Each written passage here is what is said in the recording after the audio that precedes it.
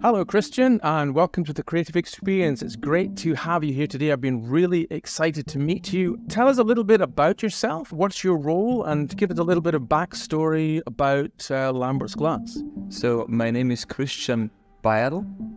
I'm the Managing Director of Lamberts Glashütte in Waldsassen.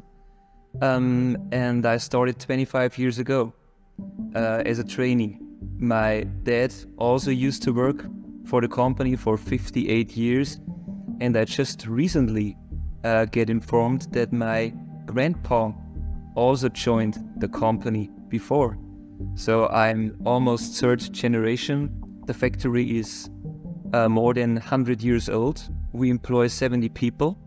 We are an absolute specialized glass manufacturer. I want to ask you a little bit about your team. You say you have 70 people working with you. You have a team or teams of specialist glass blowers. How long does it take for a glass blower to become a specialist and to become great at his job or her job? Usually, the glass blower who has the longest experience at the factory, he becomes the boss of all the glass makers.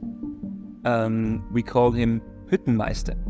So he's the master of the production, and he's above all the teams. And the current Hüttenmeister we have an experience of more than 40 years. So you have 6 teams of glass blowers, and within each team, how many glass blowers do you have? About 4, but it really depends on the product. We do specialty flash glasses where we need more than 10 people to produce it. So Christian, I'm really interested to learn more about the different ways in which your glass is used, the different markets. So I'm imagining you've got architectural glass that will use your glass in a certain way, and then you've got the artist market. You also have the conservation market. That's exactly correct. These are the 3 markets we work on. And the conservation or restoration market includes functional old historic windows.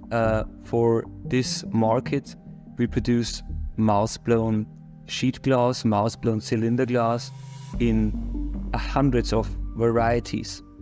Additionally, we carry a big stock for restoration works of stained glass windows. So probably we have the perfect match of your missing glass piece available in stock. But on the other end, we can manufacture it according to your sample exactly. Second market is the art market. We cooperate a lot with the studios and the artists who want to create something new, something special. They use the traditional product, but they are looking for something special, something individual. And that's one of the major capabilities of Lamberts, that we can create customized glass, colors, structures, shadings. Lamberts focuses more on architecture and design. We want to talk to architects, we want to talk to designers, we want to promote the material, and in the end, they always need professional studios to realize the projects. So can you tell us a little bit about maybe some of the challenges that you face with the art glass? Because the colors are spectacular. Do you have any difficulties in maybe sourcing some of the raw materials, and what's the most challenging glass to make? That's a good question. So the melting process is a really challenging daily process. And every single day we have a different situation. So the weather influences the melting process. So the melting process we have a very special one. Every day we melt 18 different colors at 2 separate furnaces. And the climate outside has an influence about the melting process. And the color next to the other color influences the other color. So even if we do the same color tomorrow again, it's a different situation we have to react individually every single hour. So, but the melting process starts with getting the raw materials, and the raw materials are very special. So when our melting master, who is here in 2nd generation, he's my age, I went to school with him. When he starts at 9 in the morning, he makes a quick tour through the production, listening to the glass blowers if everything is fine, especially to the person called Hüttenmeister. And then he went to the production meeting where we decide about the colors we produce on the next day. And the plan can be that we go from green to blue, from red to yellow. So it's really challenging every day. You always have to adjust, even with the simplest products. And finally, at the end of the day, at 12 o'clock midnight, we have to release or refuse the batch for production the next day. So, Christian, I've got to ask you a little bit about the energy crisis that we've all gone through recently across Europe and across the world. It's been a big problem for all of us, and I imagine at Lamberts you're very energy hungry. You use a lot of energy to create this glass. So how has that been with you over the last couple of years, dealing with these challenges? In 2020, we decided to build a new furnace. We finally installed in 2021, and it saves a lot of energy, but especially it makes our process much more efficient. Of course, price matters, but the product we produced is not being used in tons, but it makes a difference in quality. It makes the project what it is, and that's finally what stained glass stands for. It's about quality, and we have to take care about the resources. But that's what we did before this situation, and that's what we have to carry on. I'm optimistic that all the efforts we do every day help us to look into a positive future. So tell me a little bit about some of the new products that you're working on. Are there any new things that you're bringing to market? For us, sometimes new products are old products. We get samples of glass in a quality we have never done before. So we have to develop it for just one pitch. So every single day we produce new products. We additionally are going to standardize a streaky series which called English Streaky. So in a couple of weeks we can tell you more about that. I can show you here at my left hand a glass or a mock-up we designed for an architect. We see color difference where nobody else sees color difference. That's important, the last final nuance. In this case, it was a big nuance. They wanted to use it for staircases. Again, not our core business. We are always thinking about windows. Not always, quite often. More and more, we look to the left and to the right. So we offered them 10 different varieties of marble glass they could choose from. And finally, and we almost knew it before, they decided for that double-flashed opaque, which is really great. Christian, tell me a little bit about the other panel I can see. Is that a sample panel for some specialist glass as well? A production sheet we produced for the Big Ben in London. We talked a lot about color in a white glass, and we talked a lot about translucence. And we had to combine all that for the situation at Big Ben.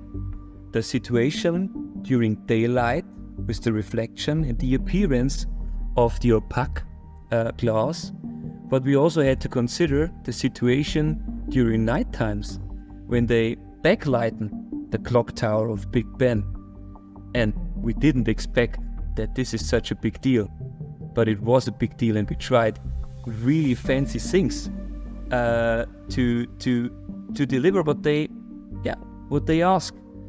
And finally, we reached target, and we produced more than 1,000 production sheets of customized opaque glass for the clock tower of Big Ben. And we are very, very proud about that, because even my little kids, with 3 or 4 years old to that time, they knew, they knew the Big Ben. And everybody knows the Big Ben. And we have been allowed to produce our glass from this little company in Waldsassen to be installed in the Big Ben. And that's just such an honor. In both projects, traditional stained glass studios have been involved. They are necessary. So it's a lot of cooperation, and we have to take care that we don't lose information. I think much more important than creating new products is losing knowledge, losing information, and especially stop to communicate, to talk, to take time to speak to each other. So Christian, recently in the world of stained glass, the news has broken that the UK stained glass market has been put in the endangered list by Heritage Crafts. Did that news surprise you? No, and I think it's really a chance to shine a spotlight on our profession, to make people aware what they have access to right at the moment, but also to keep that at the level for future. And we especially have to think about the next generation. We have to get young people into our business. And if young people would be aware about this creativity of our business, I'm sure we would have a lot of interested people. So how to attract young people? I think there are a lot of options. From my perspective, and especially talking about the UK, the Brian Clark works are really, really brilliant. It's the stained glass windows, but it's also the other application. I'm so glad that you mentioned the Brian Clark show. I saw it in the last couple of weeks and was absolutely blown away by it. Your glass is front and center. It's the most brilliant showcase for what colored handmade glass can do and what it can bring to an interior, how it creates an atmosphere. That beautiful 42 square meter screen is absolutely awe-inspiring, and it really is about the quality of the material. It's exciting. I have no other word for it. It's exciting. It's really, really extraordinary. And the way he used it, it's awesome. It attracts people, and I think it helps the stained glass business to reinvent ourselves. So Christian, can we talk a little bit about the future of glass and how it's used in the applications? What particular things are you excited about moving forward? I'm excited about a lot of things. So at the first step, we want to make sure that we keep the quality, variety, and quantity of our products at Lamberts, and to invent new designs, to probably invent new products together with our partners. Christian, it's been absolutely fantastic spending time with you today and getting your response to current events and hearing about the future of Lamberts and the future of glass. So thank you so much for joining me today. It was a real pleasure, Derek. Thank you very much.